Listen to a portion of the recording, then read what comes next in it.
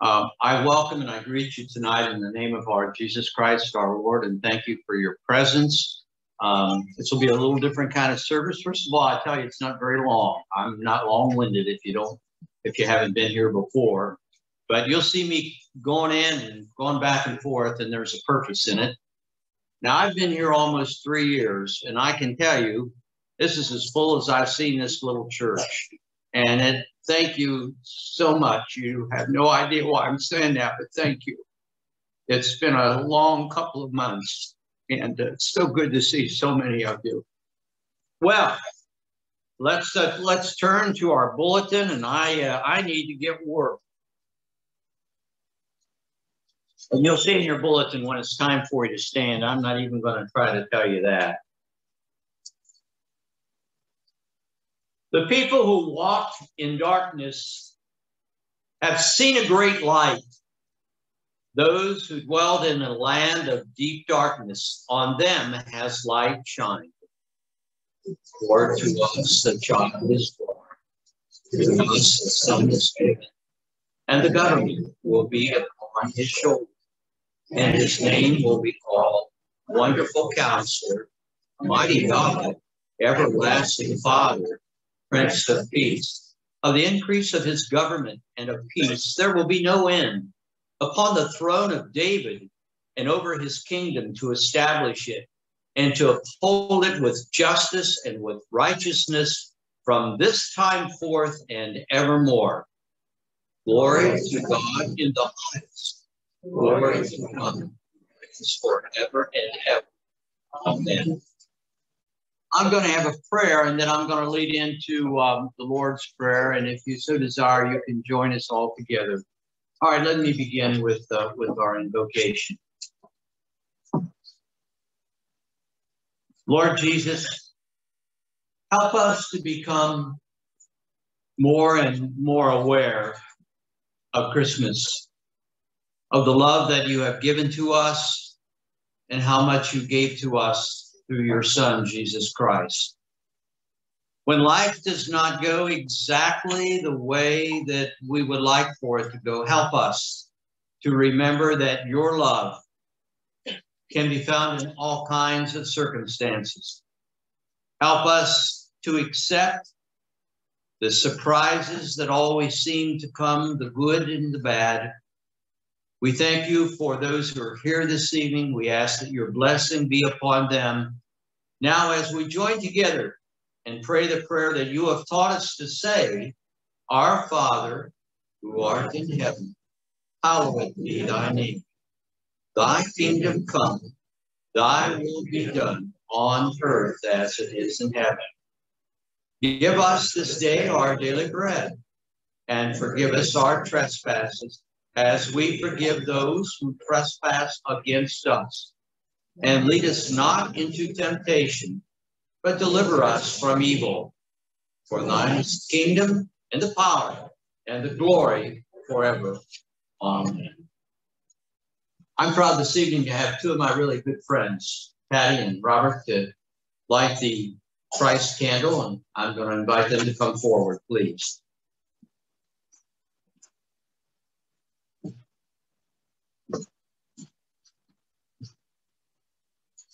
Through repentance, faith, and obedience, our hearts and minds are prepared for Christmas.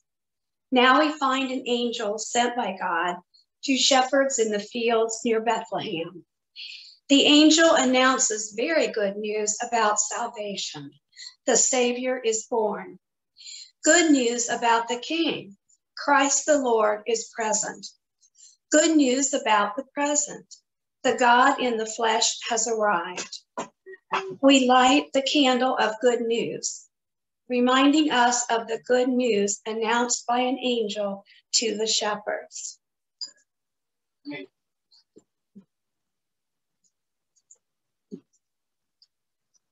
Let us pray.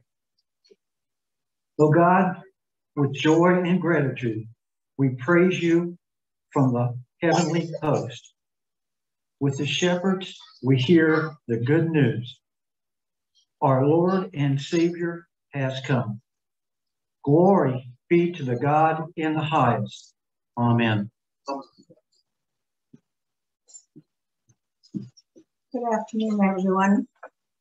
Good afternoon. Okay, I'm reading from Luke 2, chapter 8 through 20. And in the same region, there were some shepherds staying out in the fields and keeping watch over their flock by night. And an angel of the Lord suddenly stood before them, and the glory of the Lord stood before them and shone around them, and they were terribly frightened. And the angel said to them, "Do not be afraid, for behold, I bring you good news of a great joy, which shall be for all the people. For today in the city of David, there has been born to you a Savior, who is Christ the Lord. And this will be a sign for you, and will find a baby wrapped in clothes and lying in a manger." And suddenly there appeared with the angel a multitude of heavenly hosts, praising God and saying, "Glory to God in the highest, and on earth peace among men with whom he is pleased." And it came about, when the angel had gone away from them into heaven, that the shepherds began to say to one another, "Let us go straight to Bethlehem then and see that this thing that has happened, which the Lord has made known to us." And they came in haste and found their way to Mary and Joseph and the baby, as he lay in the manger. And when they had seen this, they made known the statement which has been told them about this child. And all who heard it wondered at the things which were told them by the shepherds. But Mary treasured up all these things, pondering them in her heart. And the shepherds went back, glorifying and praising God for all that they had heard and seen, just as it has been told to them.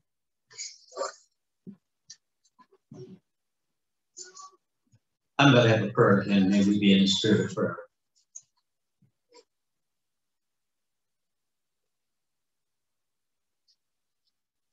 On this occasion, Lord, when we celebrate the birth of your Son, we pray for students, travelers, military men and women who cannot be at home with their families at this Christmas season. Give them the hope that they may be reunited with their loved ones soon. We pray for those who are poor, the homeless, those who are hospitalized. Compel us to practice the art of caring and stir our conscience to deeper levels of seasonal goodwill and lasting peace. Arouse our faith to be a star-level horizon where we can truly behold the mystery and the wonder of your love.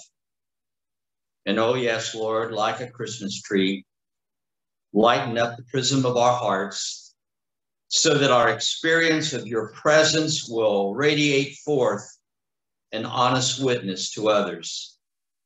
Humbly, we pray this in the name of him who gave us an opportunity for lasting peace.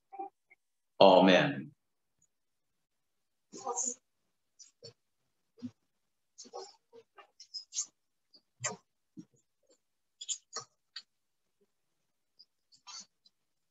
Good evening. Do you believe in dreams? Do you? I do. I haven't always so. You might wonder why I'm here in the church this evening. Got rough hands. I usually have a saw or a hammer with me. And I know you probably, I smell like sawdust. I knew that. Oh, my name. I didn't tell you my name, did I? I'm Joseph. My wife's name is Mary. And we have a son named Jesus.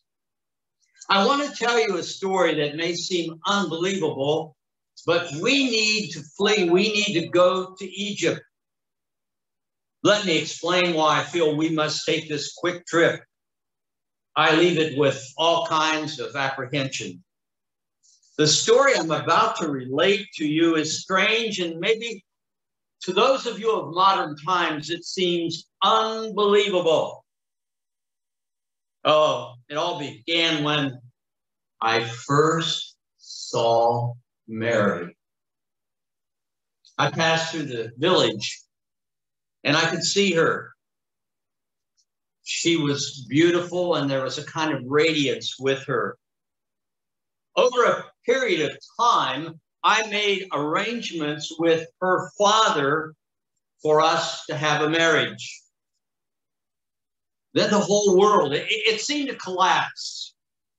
I was asleep. I could hear some pounding on the door. I went to the door and it was Mary's father. He yelled out, "Mary has disappeared. Mary has disappeared. Mary is gone." This wasn't the Mary that either of us knew. She would not be like that. Then she returned from Nazareth just as suddenly as she had left. But the story that she had to tell, it was utterly unbelievable. Then quickly and quietly, she told of the appearance of an angel, Gabriel. I didn't know what to say or what to do as she said all of this. I left and simply said good night to Mary. It was a restless night for me. I could hardly sleep at all. It was unthinkable to me that Mary would be guilty of adultery. What was a man to think? Very frankly, I confess that I doubted the whole story. My first thought was to run away from all of this and to leave Nazareth. But the more that I thought about it, the more I realized that I really couldn't do that. Finally, I made up my mind that there would be no scandal, no disgrace. That night, I had a dream. Suddenly before me was an angel. It said, "Fear not, Joseph. I just wanted to know you and tell you that Mary should be your wife.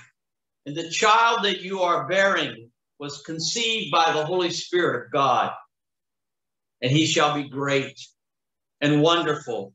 And you shall call his name Jesus. And he shall save all the people from their sins." That night, you're right, I too began to change. And I remember, "Behold, a virgin shall conceive and bring forth a son, and shall call his name Emmanuel," God with us. How often in the following months, Mary and I talked over and over again about the wonderful and the amazing events which had changed our lives. But we had to go back. We had to go back to our homeland. Taxes. You think you have taxes. We had taxes. The Romans wanted to make sure that nobody got away from it. So we went back to where we were from.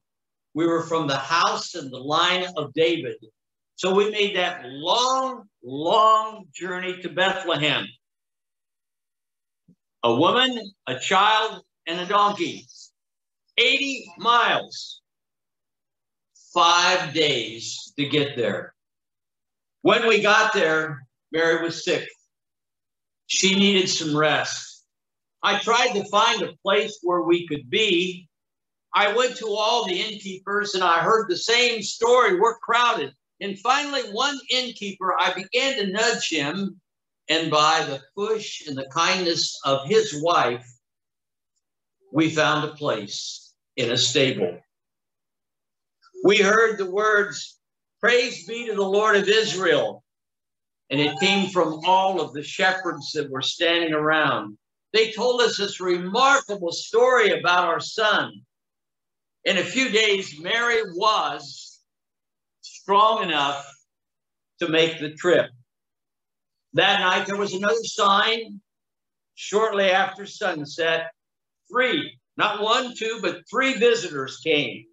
Stately kings, I believe they were called, from the east, with a strange story about some brilliant star in the sky that they had followed to see this baby that was named Jesus. And just before morning, I dreamed again. The dream that I told you about at the beginning. The angel appeared. Fear not, Joseph. Fear not, Joseph. But the child's life is in danger. You must flee immediately to the land of Egypt. And he was gone and I was awake.